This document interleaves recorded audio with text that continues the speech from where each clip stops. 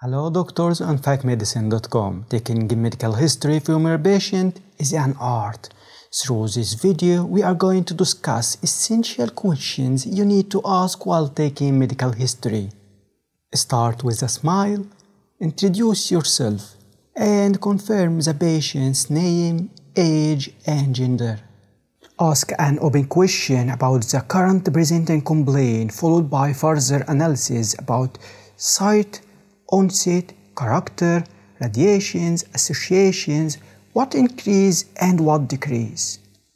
Explore if this is the first time for the patient to have this complaint, and take more history if it is not the first time.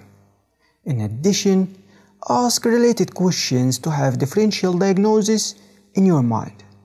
Ask about previous medical conditions like diabetes mellitus, hypertension, thyroid problems, heart problems, and so on.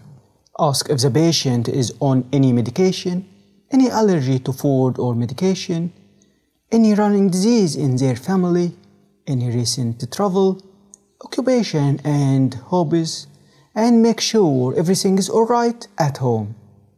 Ask about lifestyle habits, including diet, smoking, alcohol intake, drugs, physical activity, and ask about sexual and menstrual history if applicable.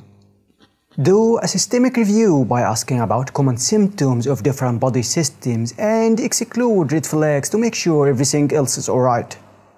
Let the patient talk about their ideas, address their concerns, and explore their expectations.